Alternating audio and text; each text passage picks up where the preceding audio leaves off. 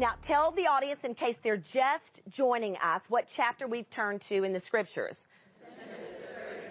Genesis 32, and I'm going to start reading in a portion that follows the Jacob narrative. If you've ever studied Jacob, he is one of the most fascinating individuals in all the Old Testament, and certainly in the book of Genesis. And so we're picking up in the middle of his narrative. We're picking up at a place where God has come to him through a vision and told him, or had his voice speak over him, it is time for you to go back home. He has been on the run at his uncle's house, Laban's house, for 20 solid years because out of his trickery, he cheated his brother Esau, not only of his birthright, but also of his father's blessing. And the last he saw his brother threatened to kill him.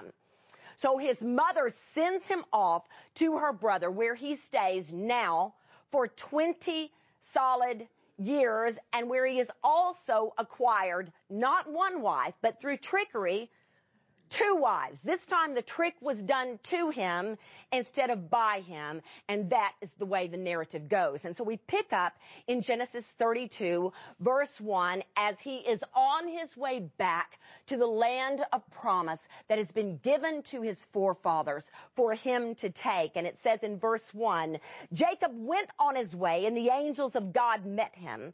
And when Jacob saw them, he said, "This is God's camp." And so he called the name of that place Mahanaim. And Jacob sent messengers before him to Esau his brother in the land of Seir, the country of Edom, instructing them, "Thus you shall say to my lord Esau." This is Jacob telling them what to say to Esau. "Thus says your servant Jacob, I have sojourned with Laban and stayed until now."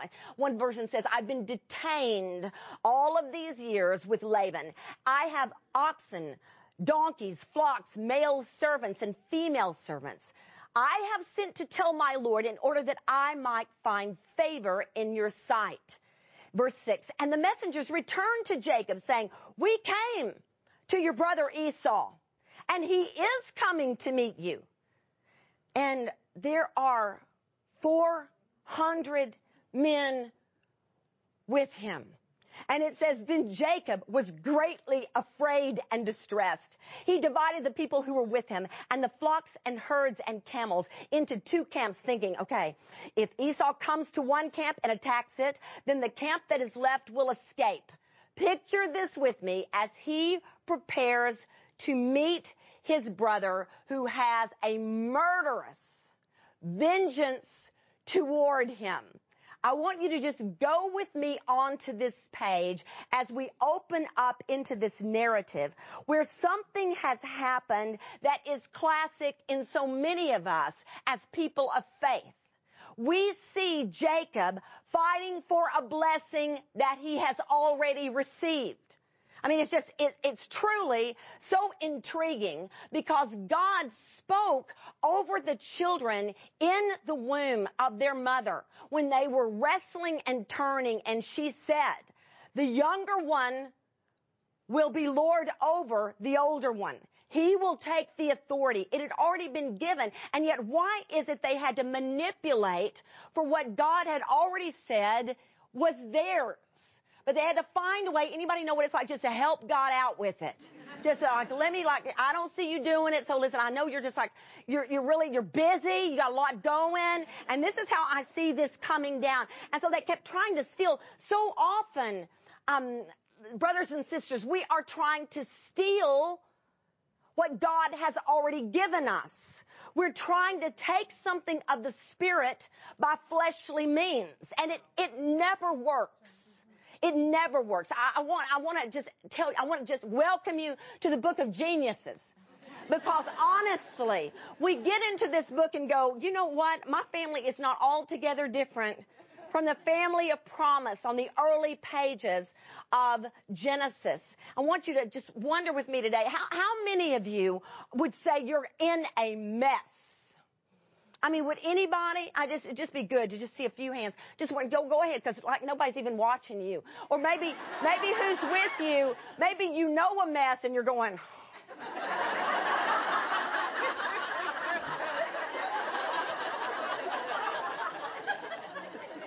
Or maybe you could say like me, you just like are your biggest mess. Anybody? I mean, I am the biggest mess I've got. But here's what's going to happen over our coming series. God is going to mess with our mess. Oh, yes, He is. Oh, He is going to get into it with us. And He's going to come right into the mess that is us, right into the mess that is around us. And He is going to mess with our mess. Somebody say, Jesus is going to mess with my mess. And He's going to mess with your mess. And it's going to be straighter once He gets done with it. I love this little excerpt out of a commentary. It's a Jewish commentary on Genesis called The Beginning of Wisdom. And he says this: one of the deepest problems inherent in all family life, the tension between family of origin and family of perpetuation. Anybody? Or more generally, between the claims of the past and the claims of the future. Nothing like trying to get your family of origin to fully get along with your family of perpetuation, the one that God is growing now. If you're like me, when you try, especially when you're trying to get the in-laws with your original family, it's kind of like, you know what?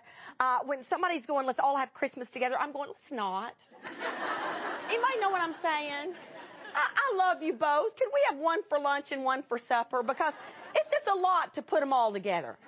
Because somehow the demands of the past and the demands of the future, this tension, I have lived in a fair amount of tension between the demands of my family of origin. I would say a very fair amount of tension between the demands of a family of origin and the demands of my own family underneath my own roof. Anybody else? And so some of that tension, I want you to kind of sit in that and feel the in-between of the claims of the past and the claims of the future, because so often there's something back there that still is having present effects of past situation, something we regret terribly of our youth, and we're living with it in our present. Anybody know what I'm talking about? Anybody been there besides me? Listen, about a month ago, I arrived in Moline, Illinois, for a Living Proof Live. Was so thrilled to get there. About an hour's flight outside of Chicago. It's John Deere country. It's where the headquarters of John Deere is. I don't think I didn't take every one of my pictures off of our equipment that we actually do real life own, because we live in the backwoods of nowhere. But we had the best time in Moline, Illinois. But when I got off the plane and was walking through the airport, there were some people that were waiting on other people to get off, and there was a woman with a tattoo sleeve. Now, I'm not talking about, I've always thought, in a different life, I probably would have gotten tattoos. I'm not talking about that, so I don't want nobody get any condemnation on you. I can think it's darling. But this was the sleeve. Anybody? This was the full sleeve. And it really looks good at about 25 and 30. But only the woman was, I'd give her right under 70.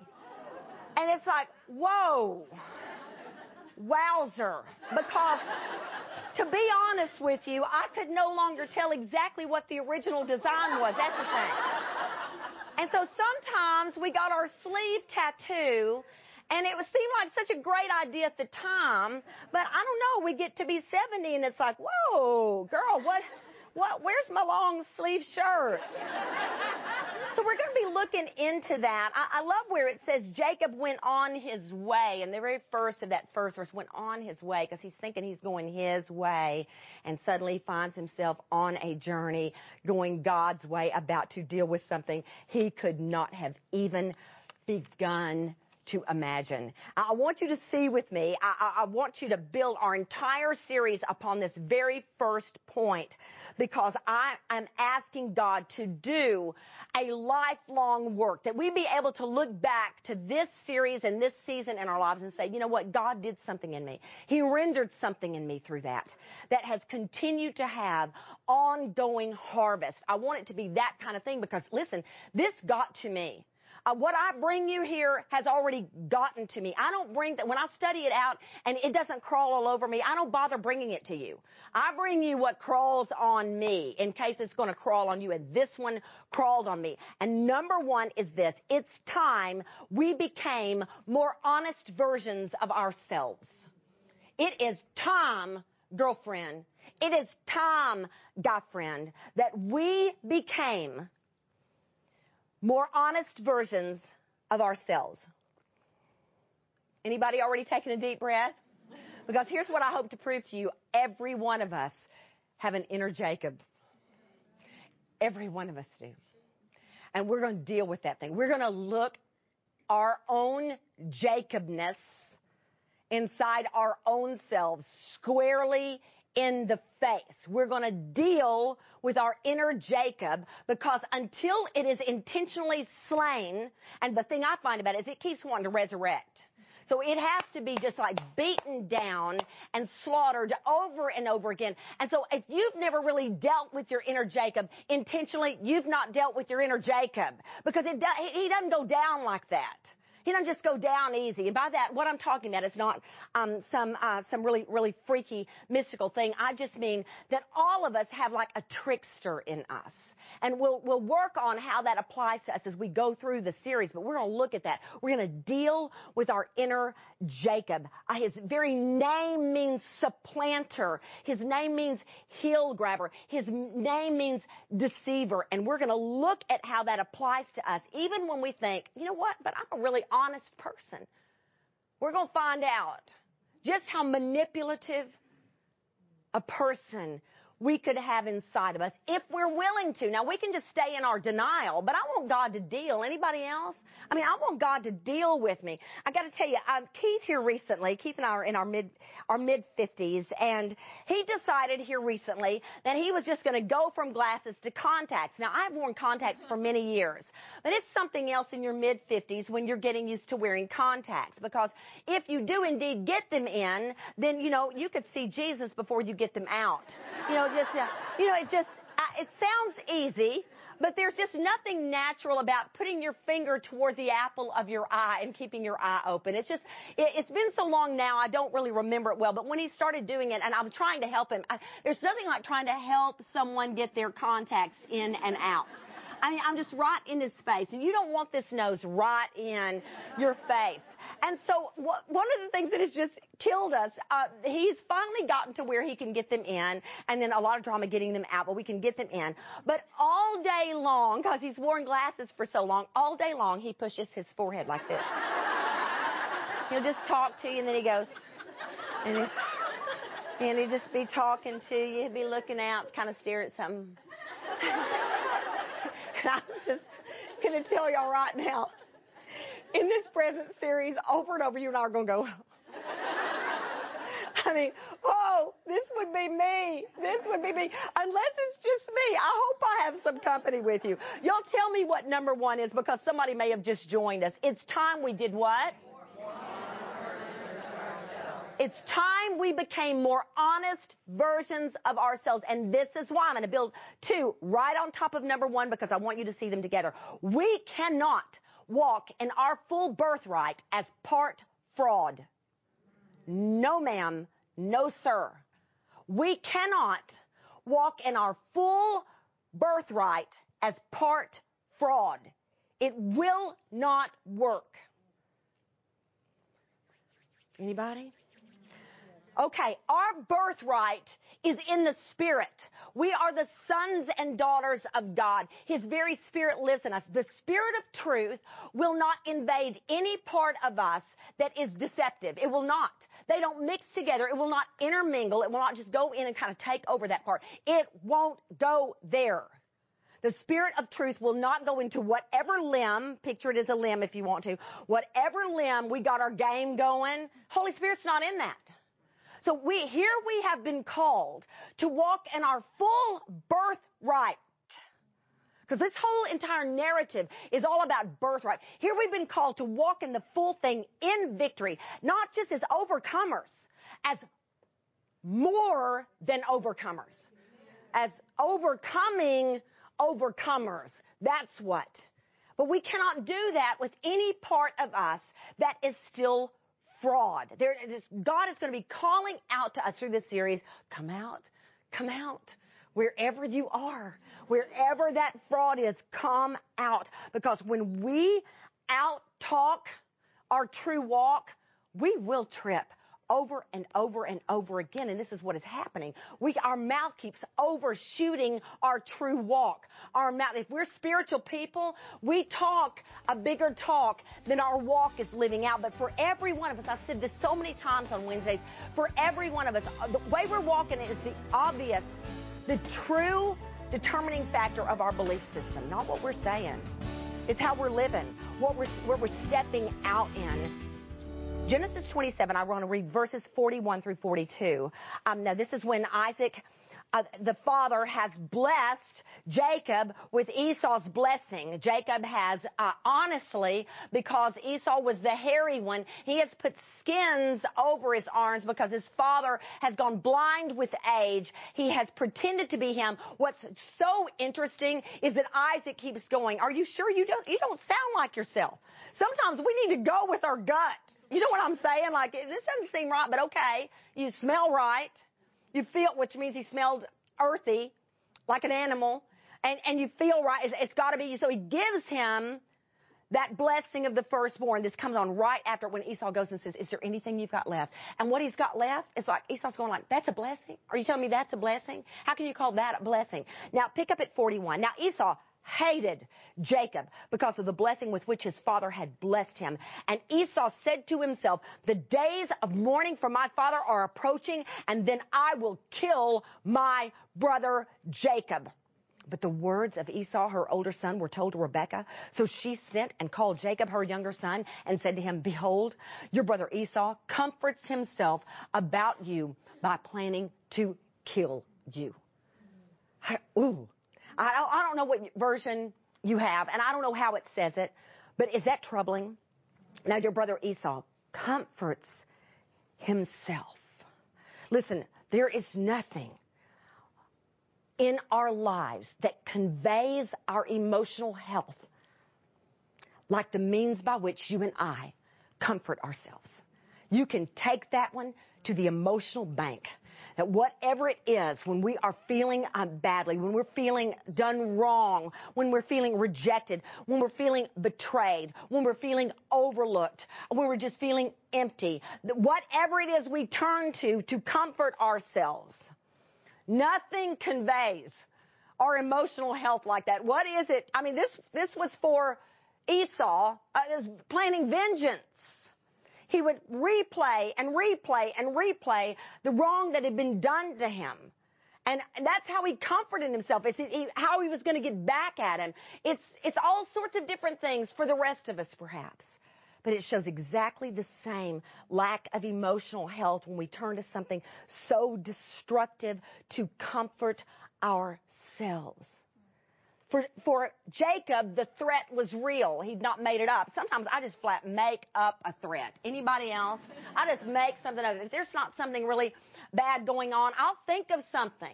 Like if I'm not anxious about something, in my natural personality, I'm just given to anxiousness and anxiety. If I'm not anxious about something, I think, well, there should be something, because I'll miss it in my own heart. I think, okay, this feels weird. I feel at peace. Anybody know what I'm talking about? Like, this can't be right. This can't be me. Look in the mirror. Could that be me? That cannot possibly be me. And so this is what we do. Then we work something up. This is not what he did. This threat was real. Now, I want you to watch a sublime moment in Jacob's life, because you've already seen, he said, okay, I know I'm going to have to face my brother. I'm going to send these people on to him. I'm going to get them to say the following things. And then they came back. They said, oh, we met up with your brother, all right. I'm back in 32 now. We met your brother, all right. He's coming. He's got 400 men with him. Why on earth, Jacob would have to ask himself, would he come with 400 men if he meant no harm? Why? And so he gets very distressed. And I want you to watch what his first response is, because it's just incredibly awesome. It's the first prayer we see of Jacob. We see him respond to God like when he had the dream, and then he said, "This God is awesome in this place," but we've never seen him outrightly in prayer until right now, and it is a big one. He says this, "O God of my father Abraham and God of my father Isaac, O Lord, who said to me, return to your country and to your kindred, that I may do you good. I am not worthy of the least of all of the deeds of steadfast love and all the faithfulness you have shown to your servant. For with only my staff I crossed the Jordan. Now, that doesn't mean your secretary. That doesn't mean Siri on your phone. That doesn't mean anyone who works with you. This means a stick. I crossed over this place with nothing but a staff in my hand, a stick, a walking stick in my hand. And now I have become two camps. Verse 11, please deliver me from the hand of my brother, from the hand of Esau, for I fear him that he may come and attack me and the mothers of my children. He said, but Lord, you said, I will surely do you good and make your offspring as the sand of the sea, which cannot be numbered for multitude. I want you to notice how he is reminding God of his promises. This is what you said to me. And I mean, this is exactly, we'll see this kind of prayer over and over. We see it in Moses. We see Abraham do it. We see David do it over and over again. We see some of the kings of Israel and Judah do it when they come before him and say, your word says this. This was the promise you made to me. And Lord, I'm standing on that promise because this is what you said. I love how it says, you promised to do me good. Do you believe, I mean, at the end of the day, in the black of the night, do you honestly believe God has promised to do you good? I mean, when nobody else is there, do we really believe our God will do us good? Did he not promise over us? Listen, Paul said, I being confident of this very thing, that he who began a good work, everybody say good work, will be faithful to complete it. You and I, if you just listen, if you want to do a wonderful word study, go look on your Bible Gateway or any other search engine for the scriptures. In that concordance where you can do a word search, bring up the word good. And you look at all the times God promises to do his people. What's the word? Good. He promises to do us good. He has promised even in our most disastrous seasons that he will even work those for good if we love him and are called according to his purpose. That's Romans 8:28. I will do you good. I will work it for good. So here Jacob comes and he reminds God of that promise. I think it's so interesting. We know the story, many of us, so well that we pass over it easily. Don't miss the fact that he said, save me, I pray, from the hand of my brother. I wonder how many of us would say that the biggest threat we feel is from someone we are fully related to. Isn't that strange? That in a situation where we ought to be most protected, we feel most at risk. Many of you who come from a sexual abuse background like I do, for most of you, it wasn't by a stranger. It was by somebody you should have been able to trust. And I love how Jacob says to God, I love the gut honesty of it. I'm scared of him, that he will hurt me and hurt my family. Listen, there's something to be said about the honesty. If you and I are going to become more honest versions of ourselves, and we're going to walk in our full rights of sonship and daughtership, and not as any part fraud, then to be able to get as honest with God as we possibly can be and go, I'm scared of this person. I mean, every now and then I'll feel like the Holy Spirit is speaking on me. What is your problem with them? Not in words like that, but just in my spirit. What is your problem? And sometimes I just want to look back and go, I'm scared of them. I have to keep them back. There is something about that person that scares me. Am I stepping in this with anybody? And it's what we've got here, just bringing it out. So this is profound. I mean, this guy had done exactly what he should have done. He turned to prayer. Verse 13, you cannot appreciate what comes next until you have seen verses 9 through 12, where he prays this awesome, powerful, faith-filled prayer. And then look what happens in 13. So he stayed there that night. Now, some of us know what can happen at night. We prayed that prayer, we were strong in the faith, and we start thinking about it. Now, what if God doesn't come through? And we start planning. This is our contingent plan. We're going to now, I need to come up with plan B. In fact, probably it's going to need to be plan A, and B as if God comes through. I mean, can we be honest here? Because you and I are trying to die to our fraud through this series. And isn't it true that we're going plan A is what I plan to do. Plan B is if God happens to come through for me. And so his mind just begins to turn. Now watch what happens. So we stayed there that night. And from what he had with him, he took a present for his brother Esau. Oh, I know. I'm going to need to buy his favor. So I'm going to need to get him a present. That's what I'm going to need. I'm going to need to buy him. I'm going to need to buy him so he will not hurt me. Have you ever given a present to somebody you're scared of? Maybe that'll appease them. This is exactly what's happening here. It says, okay. And he took from what he had with him, he took a present. He took and made a present for his brother Esau. When it says present, it's going to say it over and over. It means like a gift that you'd wrap a bow on. Only look at this. Here it goes. This is the present, verse 14. 200 female goats and 20 male goats, 200 ewes and 20 rams, 30 milking camels and their cows. Now, first, I read that as 30 milking cows, and then I looked back and I thought, it doesn't say cows, it says 30 milking camels. Now, I don't know, call me dull, call me blonde, but I've never really thought of milking camels before. I realized that they'd have to have some milk, but I just really never have thought about milking camels. The whole thought of it, the whole scene of it in my mind, I don't know, something just wrong with it. 30 milking camels and their cows, 40 cows, 10 bulls, 20 female donkeys, and 10 male donkeys. I mean, you listen, this is not a puppy in a box with a bow on it. I mean, listen to me. I'll do the math for you. That's 550 animals he's giving as a gift to his brother Esau, who is coming his way with how many men? Somebody tell me. 400 men. Now, I have been with almost that many animals since I have been in this area for this taping. Maybe that's a slight exaggeration, but I love to get to stay with a buddy of mine that is on the staff at LOI and has worked with James and Betty for many, many, many years. Her name is Janice Meyer, and I wish so much.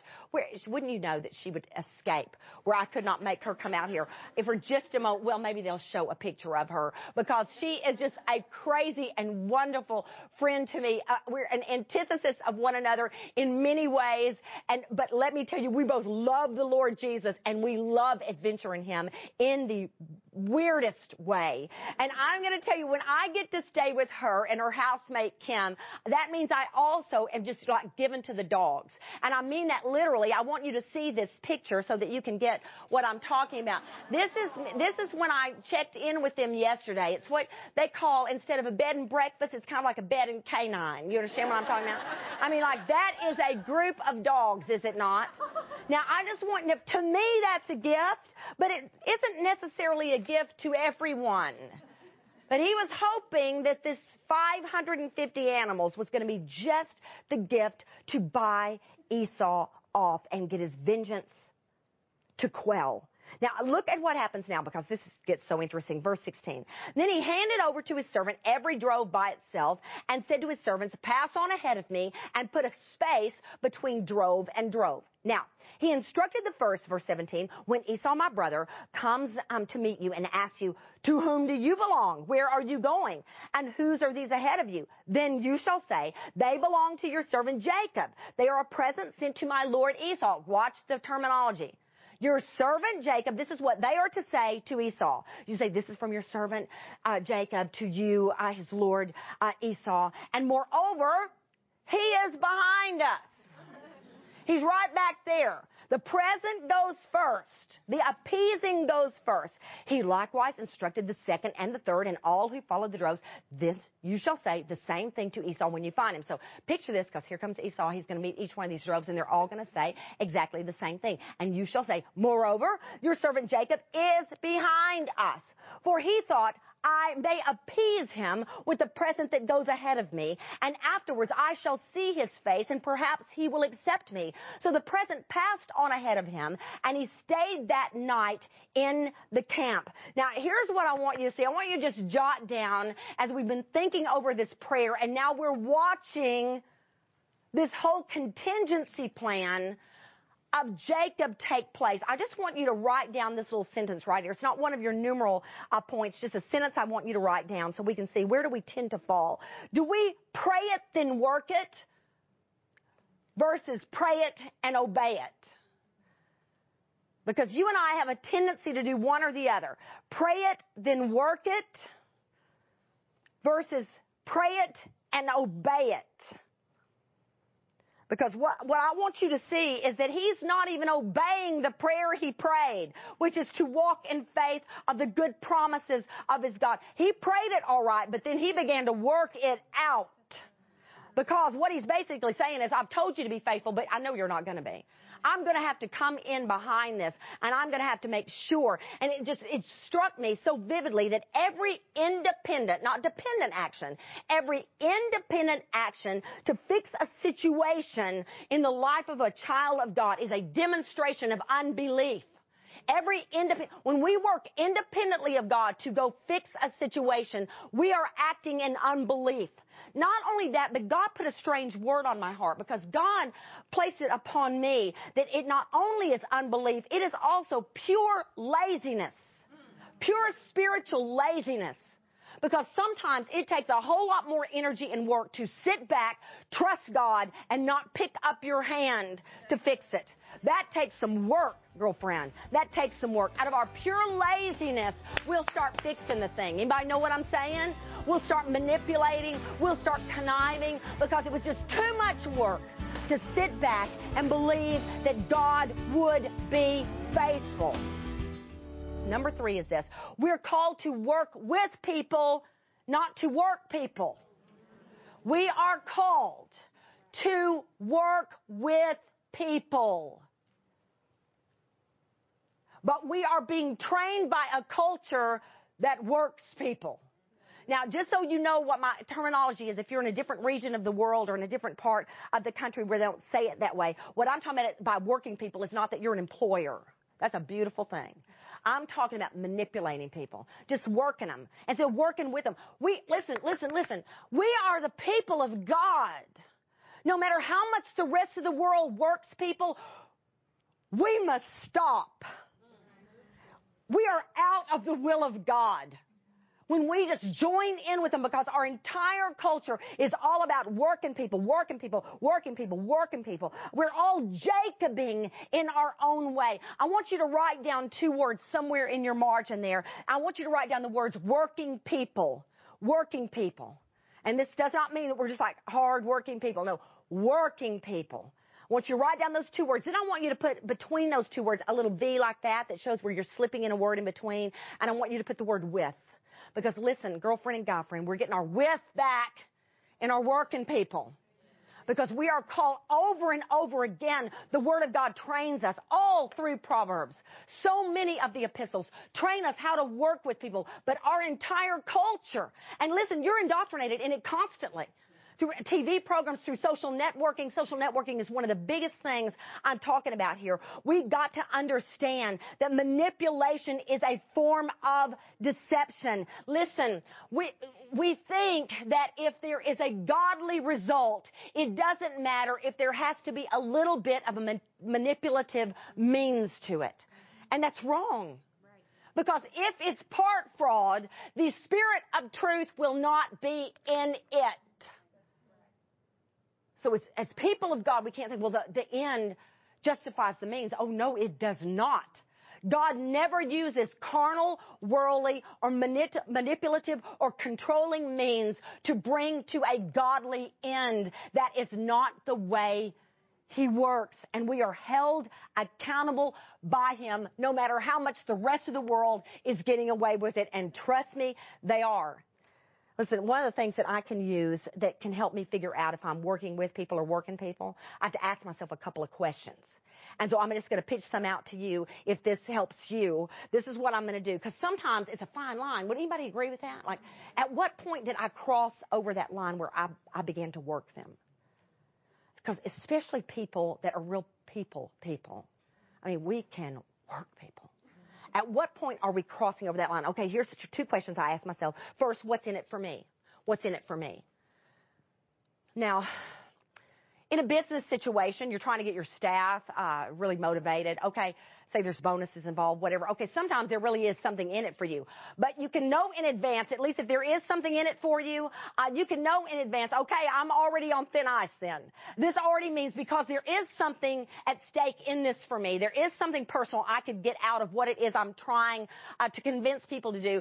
Okay, then I need to know already I am standing on very, very thin ice. I better be extremely aware that I'm walking in wisdom here. But I got to ask myself, what is in it for me? Is it a self-oriented goal? Getting what I want from them. The second one is this, and I've really been testing this. I'm trying to think. About 2 weeks ago, God began working this lesson in my heart. And I've thought about it ever since. And I mean, every day since then, I've thought about it. And I've just been dealing with whatever. Because I'll just go, in my own spirit, fraud. And I don't want that to scare you. My husband, I believe my husband would tell you he knows the same woman that you have serving you today. But when we just kind of, I'm Southern. I'm going to say just a little bit more than was necessary.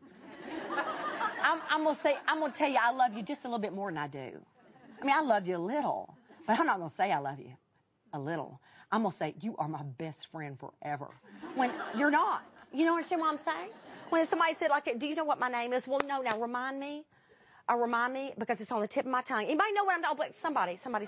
So the second question is this. Is there a single slice of insincerity in it? A single slice of insincerity. Even if it's well hidden, even if they'll never know it.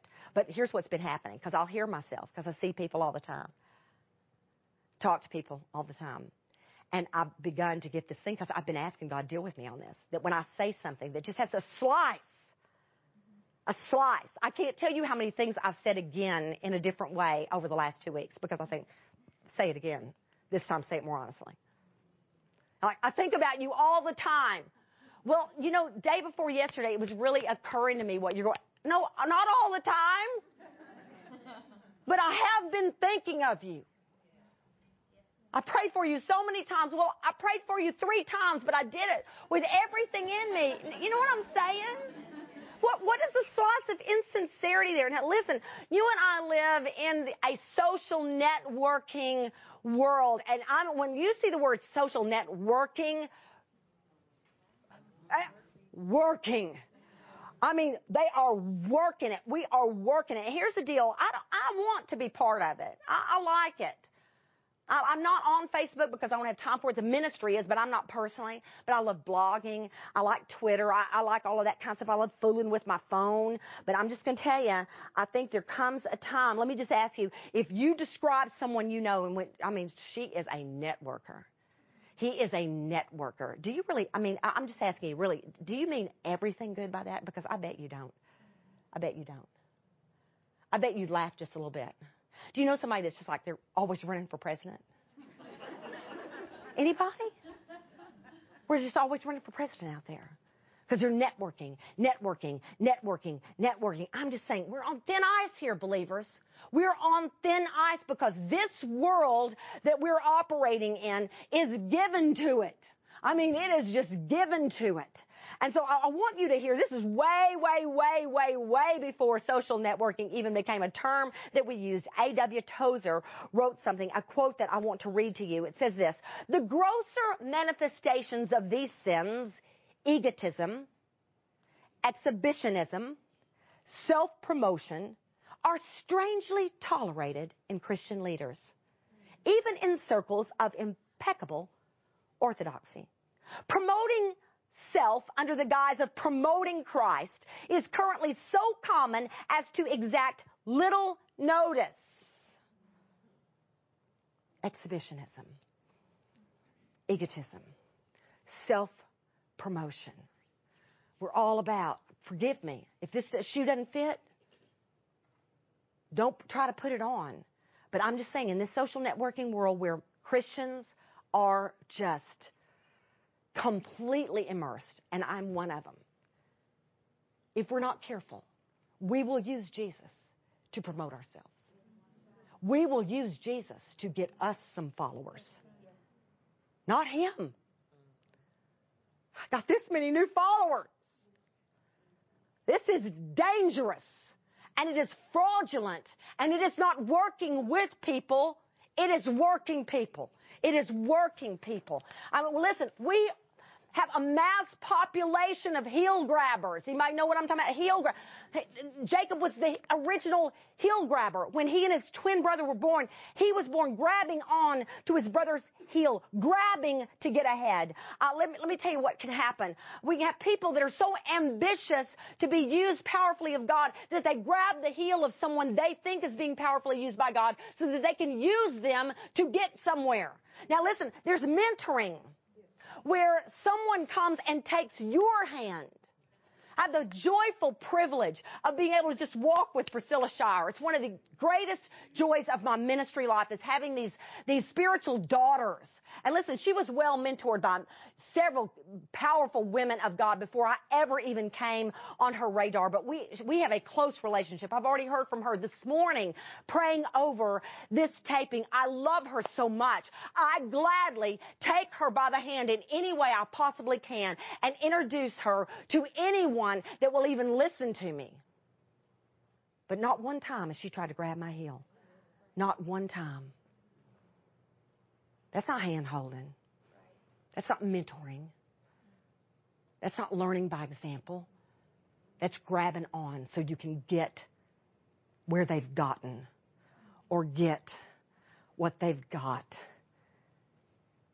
And it's dangerous. I thought how the serpent bruised the heel of the seed of Eve and how the enemy has been trying to grab onto the heel to supplant the work of Christ throughout all of human history. You want to see something so freaky here before we close? Look back where it says in verses 20 and 21. Now, let's all think up for a minute because I'm going to have to talk some original language here, but there's a reason why we're doing it, and I want you to appreciate it. And in the scriptures, particularly in Hebrew, there's this thing called narrative art. You don't see it as much in Greek. But in the Hebrew, it's not only what is being said, it's how it's being said. Very often a strong alliteration, very often real poetic language, very, very visual, very artistic language. And it's happening all over the place here. Because in 20 to 21, where Jacob said, "You shall say, moreover, your servant Jacob is behind us. For he thought," listen carefully, "I may appease him with the present that goes ahead of me. And afterwards I shall see his face, and perhaps he will accept me." So the present passed on ahead of him, and he himself stayed that night in the camp. Listen carefully. In the Hebrew, the word panim, which is the word for face, is used 5 different times in those 2 verses. If we were reading more literally from the Hebrew, it would say, instead of I will appease him, or I may appease him, it would say, I will cover his face. I will cover his face. When you and I are manipulating someone, it is as if, I wish so much I thought to bring a hand towel with me, because it is as if we are standing in that front of that person and we're covering their face with the towel while we're talking to them. We may even cover their face while we hug them. Anybody know what I'm talking about? We'll meet with an employer and we'll just throw a towel over their face because we're trying to appease them by manipulation, by spinning it instead of dealing honestly with the situation. I will try to cover his face. It goes on to say, the present that goes ahead of me. Literally, it is that present that goes ahead of my face. In the ESV, it says it clearly, I shall see his face. That one is clear. Perhaps he will accept me. When it says that in the ESV, it says he will raise my face in more literal translation of the Hebrew. So the present passed on ahead of him. In the Hebrew is, it passed on ahead of his face. 5 times, face it, face it, face it, face it, face it. You think Jacob was having to deal with facing it? I think so. I think so. And so that's what's happening. What God wants to do in us is get us to throw in the towel that we keep throwing over somebody else's face to appease them and face it. I say this as one who has been there so many times. Have you made a mess? Girl, I get it.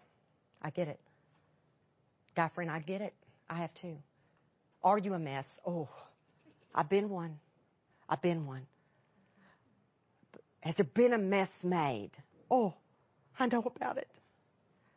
But there comes a time when we keep wondering why healing escapes us, and we will not do the dealing that would bring the healing.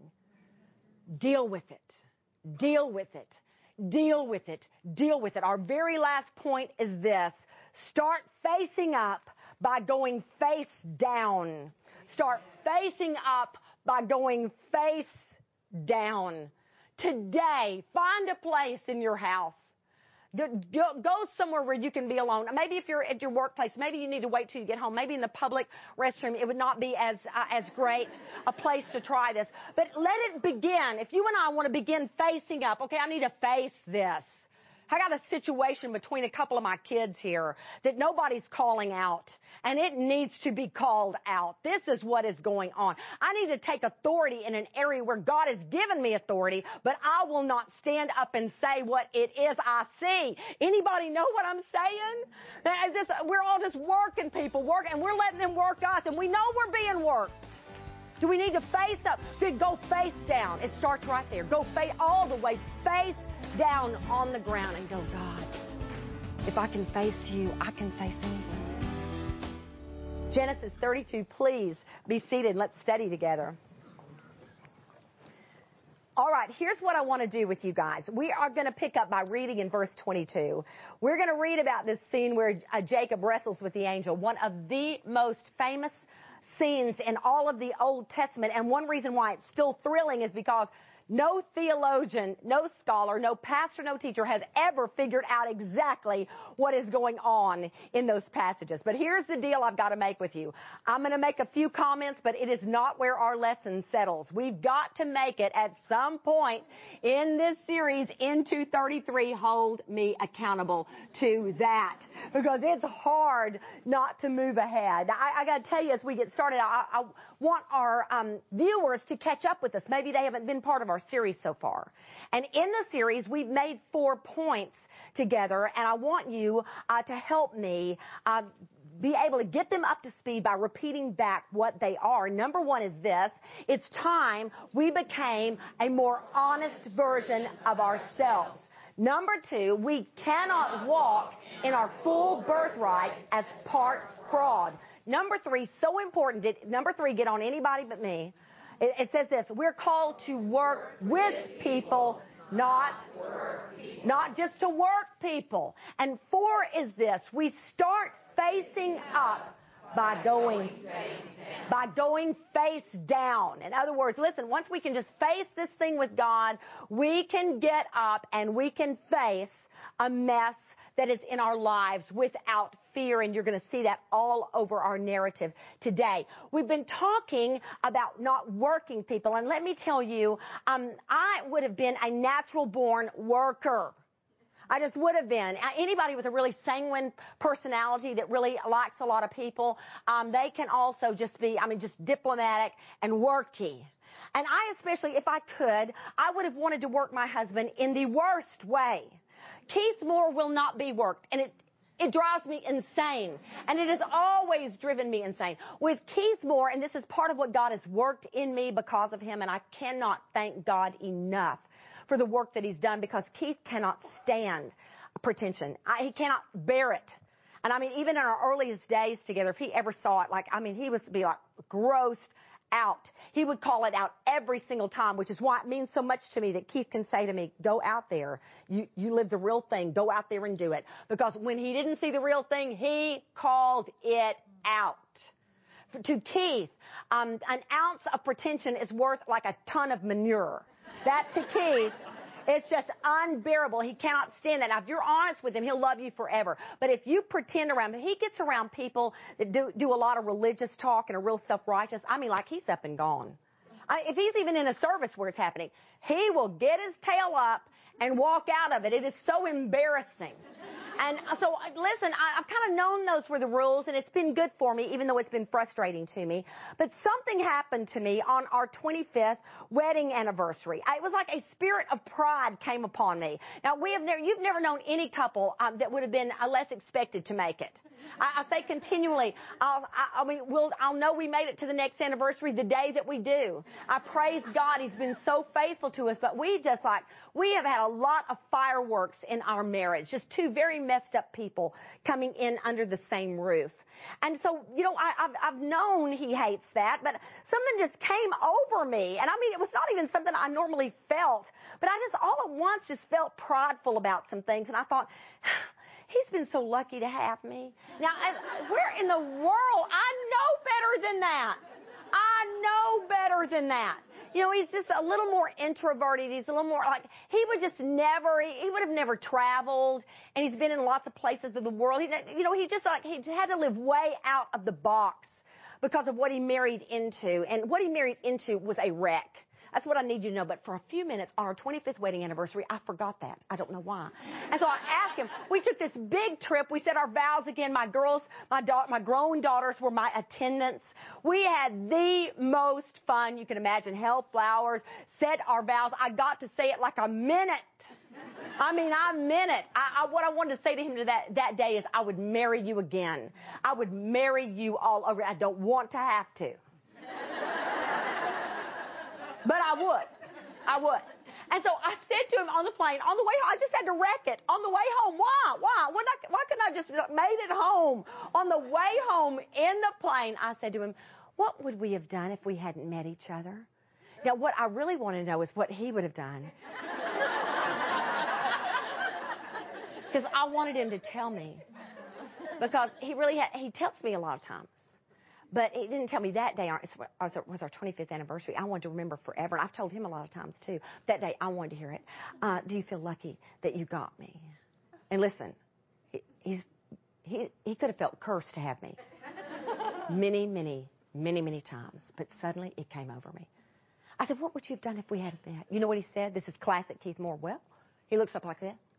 I guess I'd have married my old girlfriend.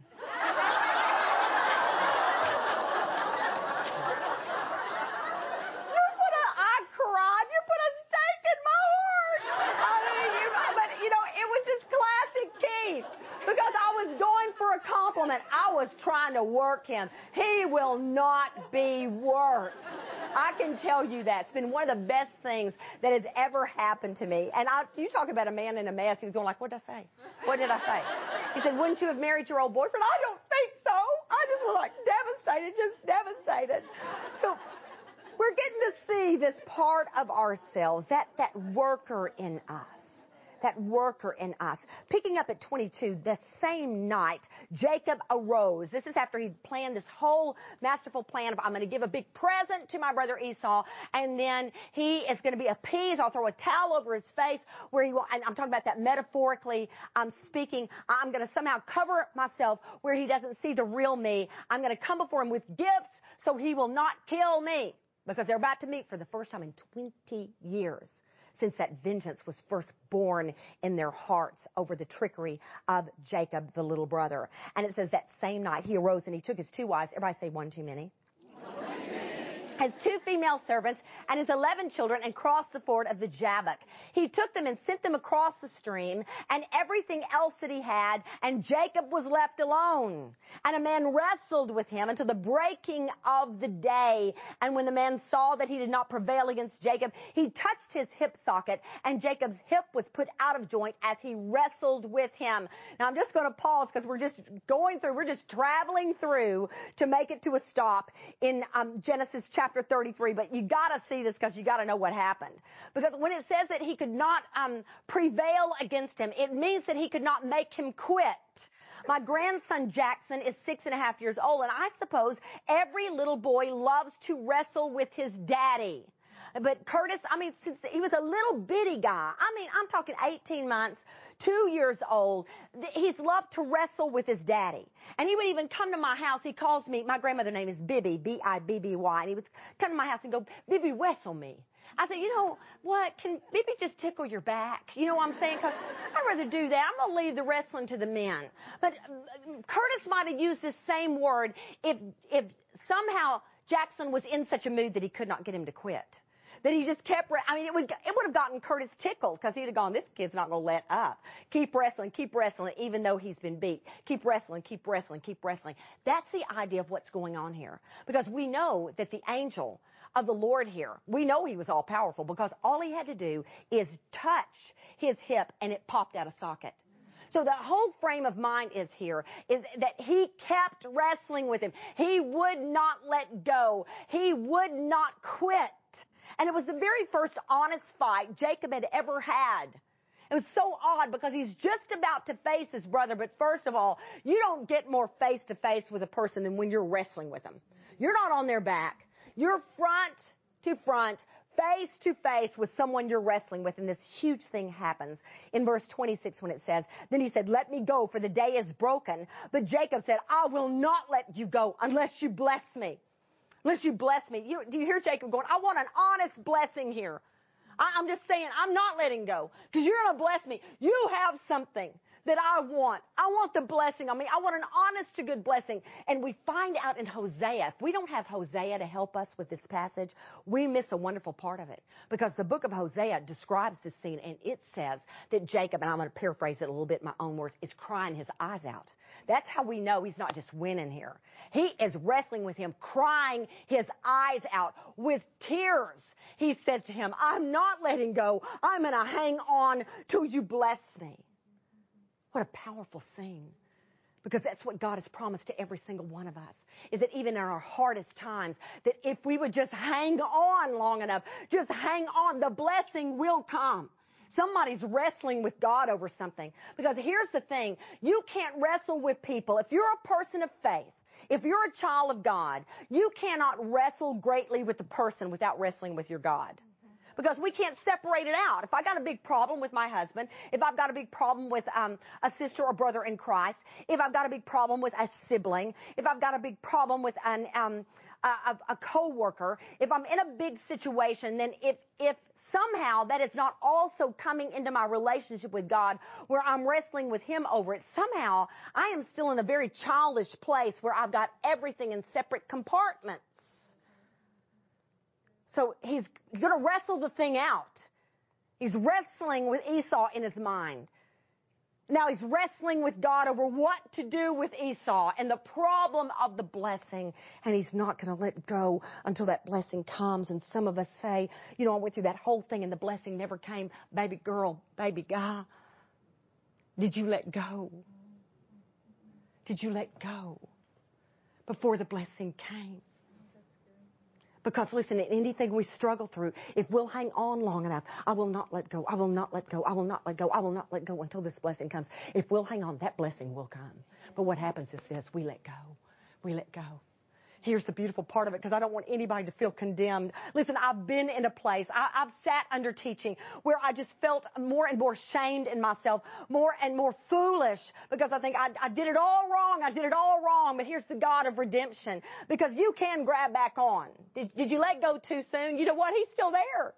Anybody? Grab with everything you've got, grab back on. You know what, Lord? I let go over that situation, and my blessing never came. And you know what? I'm grabbing back on. Consider me grabbed back on. Because I'm going to see the blessing come out of this thing. If it is the last thing I do, I will not let go unless you bless me. I told you it'd be impossible not to teach this portion. I told you that would happen. All right. And he says in verse 27, what is your name? This is the angel of the Lord speaking to Jacob. And he said, Jacob. And you know what he's saying, because his name means heel grabber, deceiver, supplanter, trickster, and he's having to say his name. Now, you know that the angel of the Lord picked him out because of his name. He knows who he's dealing with. But he wants Jacob to own up to the fraud within him. And when he does, he will do this with every single one of us. When we own up to the fraudulent part of us, we start being renamed in the heavenlies. He said, your name shall no longer be called Jacob, but Israel, for you have striven with God and with men, and you have prevailed. And then Jacob said to him, please tell me your name. But he said, why is it that you ask my name? And right there, he blessed him. The whole narrative is about the blessing. Right there, he blessed him, verse 30. So Jacob called the place Peniel, for for it means, for I have seen God face to face, and yet my life has been delivered. Are you a visual person? Do you love this part in a movie where a perfect scene that has no vocabulary with it, just the music in it? It shows now that the sun is rising over the horizon. The sun rose upon Jacob as he passed Peniel, limping because of his hip. So this is where the big music comes in. I mean, this is the orchestra right here. And it shows Jacob walking off with his limp because he has wrestled face to face with the angel of the Lord. It is huge. And I want to tell you something. It's not just the big moment. It's the big climactic moment of the 20 years. What I want to try to convince you of over the next couple of minutes is that what has been working in Jacob from God has been working for 20 years. God's been up to something for 20 solid years with this man named Jacob. This didn't all just happen at the ford of the Jabbok. This didn't all happen from the day he left Laban. There has been something that God has been after over and over again with Jacob because, stay with me here, he gave Jacob a 20-year look in the mirror. Because with Laban, Jacob met his match. He met a man that could play a game. And what happened here that I want you to see is giving him a 20-year look in the mirror, a 20-year daily dose of his own medicine. I want you to write this down. Number 5 is this. Sometimes God brings healing through a taste of our own medicine. Sometimes, oh, it's painful, isn't it? I mean, it hurts so good, doesn't it? That one hurts so good. Sometimes God brings healing through a taste of our own medicine. Listen, have you ever had a revelation happen to you when you realize that what it is you find distasteful about somebody is what is in them that is in you? I hate it.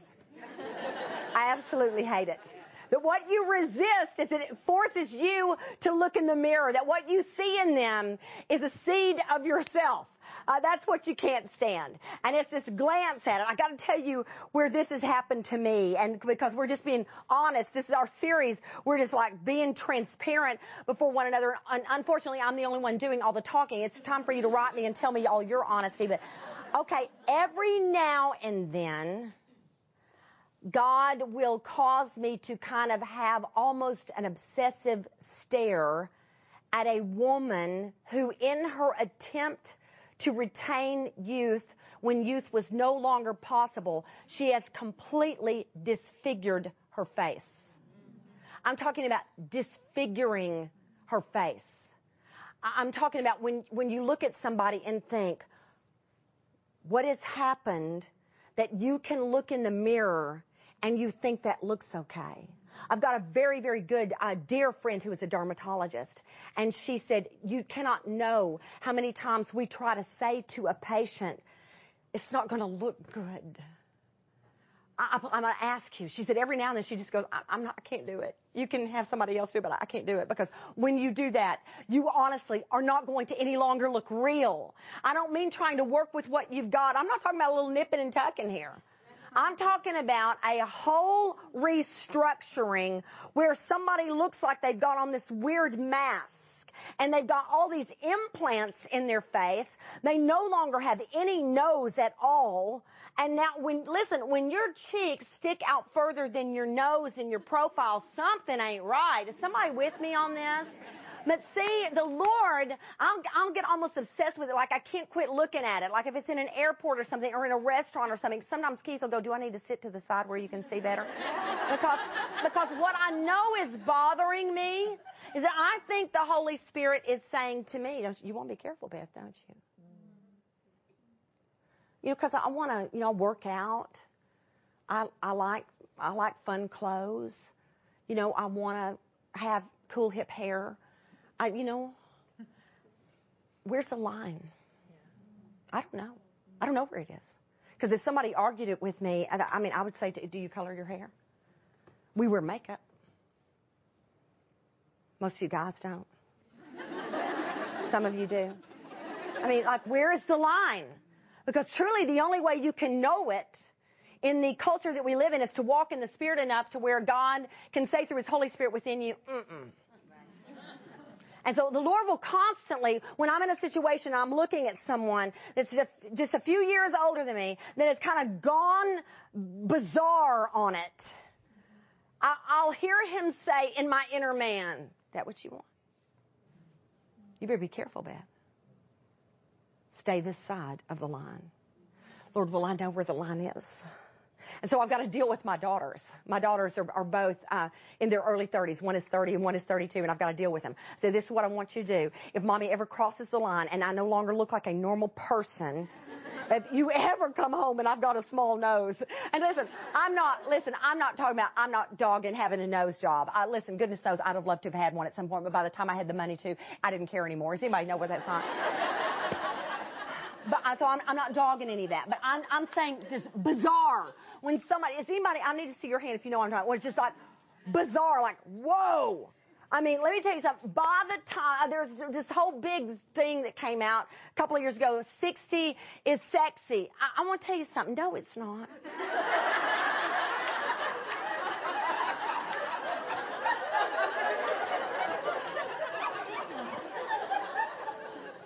Pick your shirt up because it's really not. It's a lot of things. It's a lot of good things, but no, sexy's not one of them. I can't really even tell you 50's sexy. I just can't. Because, it's not what it's about then. But we're trying to be that. It's a little gross. And so I asked am I telling y'all the truth or am I making something up? Is this just me being sensitive or have you seen it? And so I made a deal with my daughters, Amanda and Melissa. I said, here's what I want you to do. If you ever look at me and go, whoa, where's our mother? I want you to say, Mother, we love you so much, but you look like an idiot. That's all I'm asking. That's all I'm asking. I need somebody. Because see, what we don't like is just like we have to face something that is like a Goliath size of something that is pent up inside of us. And it's scary. Now, I want to read the first 3 verses of Genesis 33. And I'm relieved and you're relieved because, listen, that was a painful few minutes we just spent, wasn't it? Was it painful to anybody besides me? I'd love to hear what you men are relating on, because there's got to be a way that relates to you guys as well. Genesis 33, 1 through 3. So here, if he was walking off, we've got the sun coming up. The music's really playing loud. It's so powerful. The sun is rising. You can see the sun coming up just like purple through the clouds and through that gorgeous, gorgeous ray of sun coming up. And we see Jacob, and he's limping. And a lot of scholars will say there's no reason for us to ever think that he ever got over it. I mean, who was going to pull out his leg? You know what I'm saying? In those days, a lot of times when there was an injury, it just stayed and it just dogged them until their death. And so in all likelihood, he always kind of had a little bit of an unstable walk. And it says, and Jacob lifted up his eyes and looked, and behold, Esau was coming. And I love this part because it goes ahead and tells us that the 400 men, sure enough, 400 men were with him. And so here's what Jacob did. Now, we remember, those of us who were in the first half of the series together, we know that he did a lot of conniving and planning. And we're going to see how much he really brings to pass at this point. Because here's what happens. It says that he divides the children among the mothers. Here's Leah and Rachel and their children. Here's the servants with them. And he put the servants with their children in front, and Leah and her children, and Rachel and Joseph last of all. But notice something very important here. Verse 3, he himself went on, what is the next word? Ahead of them. He went before them. Do you remember over and over? Check it out. All over Genesis chapter 32. He was saying, and Jacob, he's coming behind us. Always hiding behind cushion us from the person we're not wanting to face. Have you ever needed to really face someone, and not just because it's a biblical command to take another witness, but because you just wanted protection? Take a whole group with you so that person will be nice to you. Anybody? Only this time, something's happened. Because this time, Jacob is right out front. Right out front. Because you see, once we've wrestled with God and lived through it, we can face almost anything. Almost anything. He's ready to go face him. And what I just love is he faces him. He walks on ahead of them with his limp. With his limp. And you know what occurred to me? You know what? We have all got a limp. We all do. I need you to know I have got a limp. You don't live 55 years on planet Earth unscathed. Hurts happen. Injuries happen. All of us have scars. All of us have wounds. All of us do. Life's tough. It's tough. So we've all got a limp of some kind wrestling through life on planet Earth. But we do our best to hide it. Why? Because I'm going to tell you something. Actually, we're going to see Esau run to him. And I wonder if we could make the point that when we are not so careful to hide our limp and when we want everybody to think we've got it together, we are no longer even approachable. But when they can see, I too, I've been injured. I've been hurt. I've been rejected. I've been betrayed. I have been more secure or more insecure than anybody you know. Then that frees them up to approach without their own hiding. I love it. He went ahead of them. And it says something really strange. In verse 3, it says, and he went on before them, bowing himself to the ground 7 times until he came near to his brother. So here he comes. Now, picture this, because you need to know that, there's like getting up and getting down 7 times, but there's nothing like doing that all with a fresh limp. His hip joint is pulled out. So I want you to picture the discomfort that while he's walking toward his brother Esau, he is getting down on the ground and he is bowing 7 times. Now, that's so bizarre to us. If we did that today, people would just be going like, get up. What are you doing? But in their world, it was what someone would do if they were submitting to someone else. It's how they would show, listen, I come to you as one who is greater than myself. I come to you, I present myself before you with humility. I will present myself before you as inferior to how I see you. So it'd be like somebody would do this before their king. This is something that their world understood. But here it's even more fascinating because it is the echo of Isaac's blessing way back in Genesis 27 that he thought he was giving to his firstborn son. But he gives it to Jacob instead because Jacob has tricked him and he has dressed up as his brother Esau. But listen to this. He says, may nations bow down before you and your mother's sons bow down before you. So in this demonstration, you're going to see over and over how Jacob is attempting to give back the blessing to his brother Esau. Because once the Lord got hold of him and blessed him, he did not need anything else anybody could give him. Do not miss that. I'd say so. I'd say so.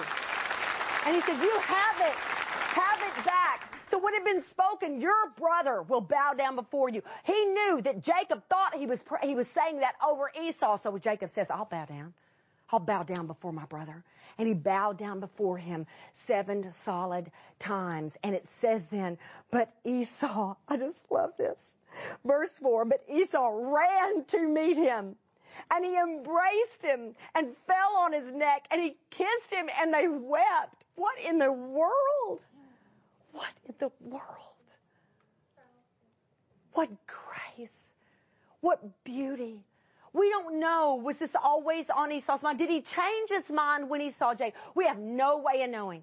I'm constantly in a situation, in a narrative, when I want to say, Lord, give me a little more than that. If a woman had written it, we'd know what they smell like.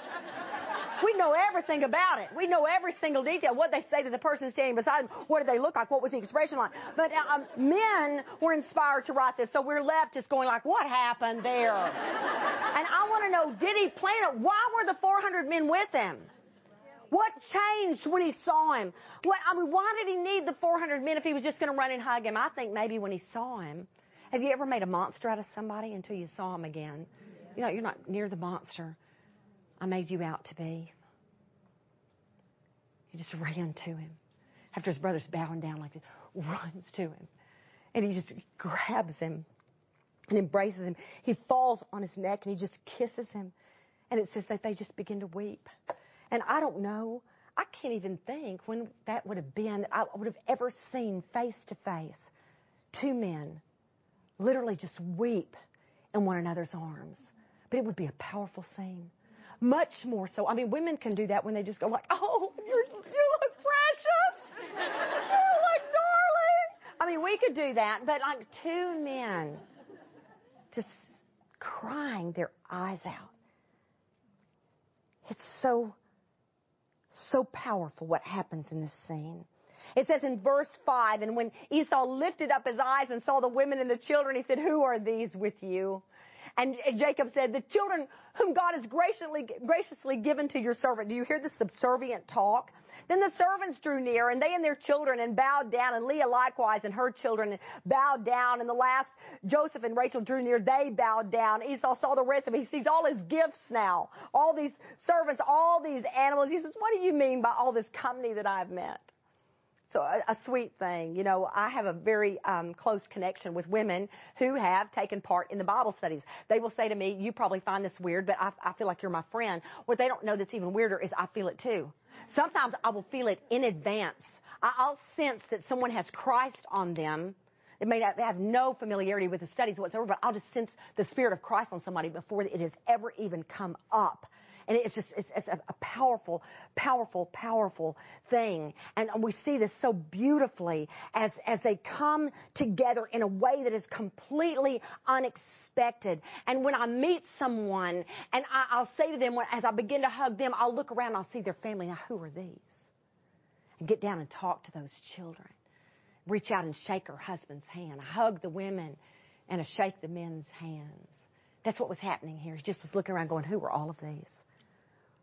Who are all of these? Jacob says, they're those that God has graciously given to your servant. And he says, I love this because Esau says, what do you mean by all of this? And so Jacob answers him in verse 8 and says, but I want to give them to you so that I might find favor in your sight. And Esau says something powerful in verse 9. But Esau said, I have enough, brother. Keep what you have for yourself. What an unusual thing to be said in our day of excess. When was the last time we just went, I have enough? I just have enough. Please stare into your scriptures. In verse 10, chapter 33 of Genesis, Jacob said, no, please, if I found favor in your sight, then accept my present from my hand. For I have seen your face, which is like seeing the face of God, and you have accepted me. Have you ever had such a restoration with someone that you knew you were practically staring in the face of God? Have you ever been restored to someone in an impossible situation? I mean, absolutely impossible, where you're just going like, listen, when I see you, I see God. Because there is no way under heaven you and I could even be speaking. Anybody? It's the wildest moment. Then listen to what he says. Verse 11. Please accept my blessing. Please accept my blessing that is brought to you because God has dealt graciously with me and because I have enough. Thus he urged him and he took it. This is so wild because he's called it a present all the way up to now. Boom. All of a sudden in the scriptures he says, take my blessing. Listen, I've come for you to just take the blessing. I want you to have it. I want you to have it. It's just such a powerful, powerful moment because what is happening here is that we realize, this is a major point we want to make before we end up this series together. We know we have grasped the blessing when we keep trying to give it away. We finally, in all of our heel grasping, and all of our heel grabbing, we know we have truly grabbed onto the blessing when we cannot stand to keep it to ourselves. The promise over Abraham is so crazy because this is the moment when Jacob, after fighting to have this blessing, this is the moment he most had it when he was trying to give it away. Because do you remember the promise that was made over Abraham, his grandfather, when God said to him, I will bless you and every nation will be blessed because of you. From the very beginning, the blessing of God on our lives was meant to be given away over and over. And we keep it somehow as we give it away. We don't begin to grasp it when we keep it to ourselves. But when we cannot bear to hold on and grasp that blessing, but we constantly, everyone we meet, I want you to have it. I want you to have it. I've enjoyed, Jesus has been my deliverance. He's been my truth in such a life of deceit. But I want you to have him. His word just thrills me. Not every day does it stand the hair on the back of my neck straight up, but a lot of days it does. A lot of times I'll just be up early with him in the morning, and it will be like I can almost sense his presence right around me. Often enough where I live for it, I'll tell you that. But it's not enough for me to have that. I want you to have it. I want you to have it. I want you to have it. I want you who have been in bondage to know the freedom of Christ Jesus. I want you who have lived a fraudulent past to live in the truth and the honesty of the dignity of Christ. I have received so much, but I'm going to tell you, you know what drives me over and over again? This could only be of God because I don't have one valuable thing in me apart from him. What drives me constantly is that I want you to have it. I want women and men to love the Lord Jesus through the study of his word. It is the driving compulsion of my life. I cannot get over it. We're driven to keep giving it. Here, I want you to have it. I want you to have it. This is what had happened to Jacob. He finally had it.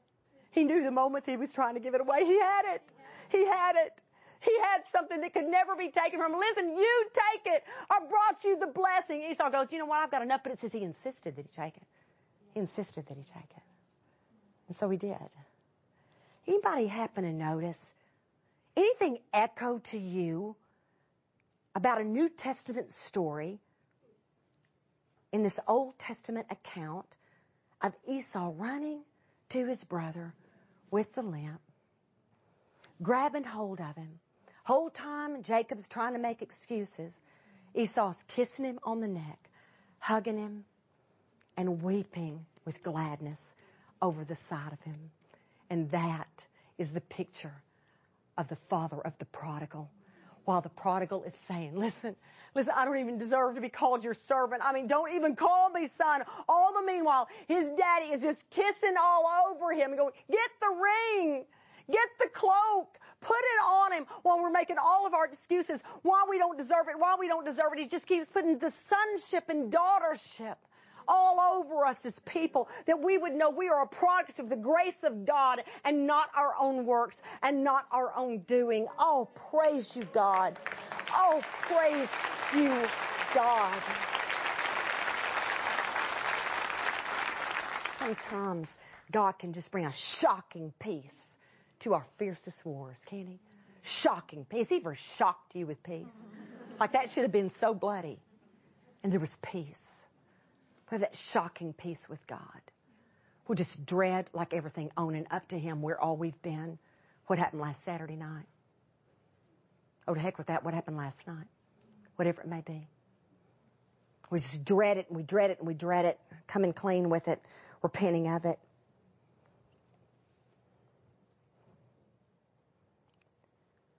And we don't realize at the moment we come to him in honesty, true confession, and a desire to repent, that in that moment comes a shocking peace. Shocking. That I can't get him to listen to how undeserving I am for him kissing all over my face.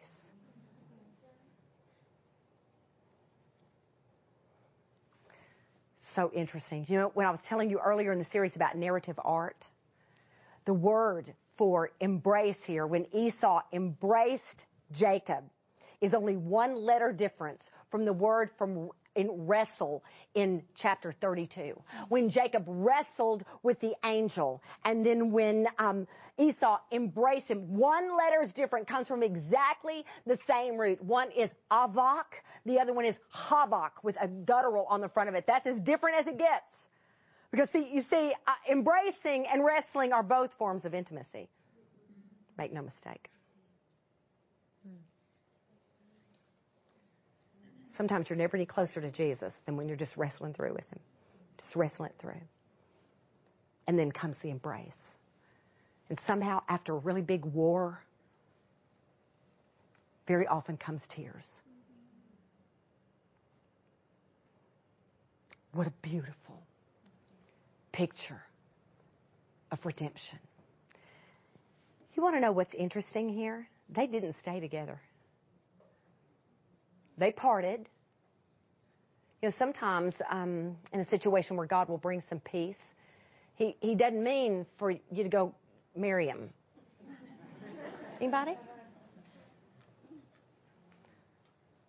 Sometimes we still go our separate ways. Sometimes there's just been too much water under the bridge. Never with Jesus, but sometimes with people.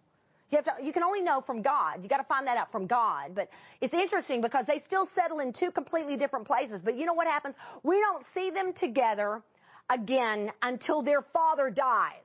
But you know the gift at their father's funeral? The boys were at peace with one another. They were at peace. It says in Genesis 35:29, and Isaac breathed his last, and he died. And he was gathered to his people, old and full of days, and his sons Esau and Jacob buried him. Notice they did not bury each other. They just buried their father. They'd come to peace. They'd come to peace. So interesting because, you know, biblically, down through the ages and generations, there became a terrible conflict between these two lines, the line of Esau and the line of Jacob. Don't you find it interesting that the two men themselves had peace, but their descendants fought? Anybody fighting somebody else's battle where they've gotten peace and you're still fighting it? Mothers, fathers, we will keep fighting that thing. Some of you have been like me that honestly, like a 12-year-old did your 12-year-old wrong, and here you are an adult, and you honestly hate a 12-year-old. Anybody know what I'm talking about? Like, because why? Even when they get to be friends, you're like, They come over to your house like, I'm just going to be a little bit cold because I remember what you did. Anybody? Still fighting the battle when somebody else has gotten their peace. We're still going to fight the battle. This series has been all about becoming a more honest version of ourselves, not trying quite so hard to hide our limp, to lay down our working people for working with people. C.S. Lewis says something in Screw Tape Letters. I want to read this to you because it so speaks into what we're talking about. When he talks, and it's when God talks, when God talks of their losing their selves, he means only abandoning the clamor of self-will. Once they have done that, he really gives them back all their personality and boasts that when they are wholly his, and I mean WHOLLY, they will be more themselves than ever. We're so afraid we're going to lose something if we just give ourselves entirely, lose ourselves entirely to the Lord Jesus. We're just going to we'll have no more personality, no more distinctive features. That is untrue. We will never be more ourselves with the fullness of our personality and the uniqueness of our gifting than when we just wholly give ourselves over to our very faithful God. I started this series several weeks ago by telling you about a story of trying to get Keith to compliment me. Listen, when I'm not trying to worm a compliment out of him or work him, he gives them profusely.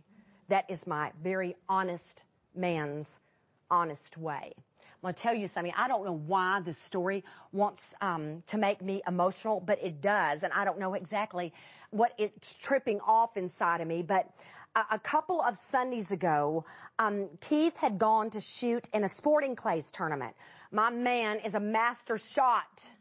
And he has practiced and practiced, and the man, I mean, he can destroy him some clay pigeons. And just so you know, these are not real birds. They're just little clay discs that get flown in the air from every conceivable direction. And he has worked himself up through a number of years till he is in what's called the master class. And it means that he only competes against those who are at his same level. So you can imagine the competition and how hard the shoot can be. And so I get a phone call from him, and I know it's a little earlier than I'm expecting him home. It's later in the afternoon on a Sunday. And he says to me, Elizabeth, you're not going to believe what I'm about to tell you. And it was out of town, so we had about an hour to drive. And I said, baby, what? And he said, I shot a perfect score. And I said, whoa. You are kidding me. He said, no. He said, baby, I shot a 100. You have to understand, this is 100 clay pigeons coming out of nowhere in a row. 100, and he shot all 100 of them. I mean, I just came unglued on the phone. I was just like, unglued. I said, you are kidding me. I said, what? I said, so you won. And he said, well, you're not going to believe this, because he competes with men of his same caliber. And so there were a couple of them that had also shot 100. Perfect score. So they had to go into a shoot-off. So it went from like 3, and then it went to 2 of them, and Keith and the guy. So one of them was going to be the winner. The other one was going to be the first runner-up. Both of them were going to get big trophies. So it comes to the 3rd round, and the other guy shoots all 5, and Keith misses 1 and shoots 4. But he's still so thrilled, because he said, I got first place right underneath the winner. I got first runner-up, and I was so thrilled. I was just beside myself, and I said, baby, are you bringing me a trophy? Because I love his trophies. And if somebody beats him, I'm all up into, well, you know, he's got a big gut. I'll come up with something ugly to say about the guy. You know, because I'm all about my husband. You know what I'm saying? Like, I go, oh, you know what? I can tell you one thing. He's not near as cute as you. I'll do anything. Because, you know, I'm all about my husband. And I said to him, I said, are you bringing me home a trophy? Because I put him out every single time. He says, no. He said, you know what? I didn't wait for it. And I said, why? He said, because I couldn't wait to get home and show you my scorecard. See, are y'all about to cry? I started crying to me. I got the phone, and I cried, and I just, because that was his trophy. He wanted to come home to his love. This is a man who, as ornery as he is, as much as he wouldn't let me manipulate him, he will cup his hands around my face, and he will say, life is not worth living to me if you're not in it. You don't know how we fought. You don't leave here going, I want a marriage like that. Oh, you don't. But I'm just going to say to him, I mean, the man, I'm his love.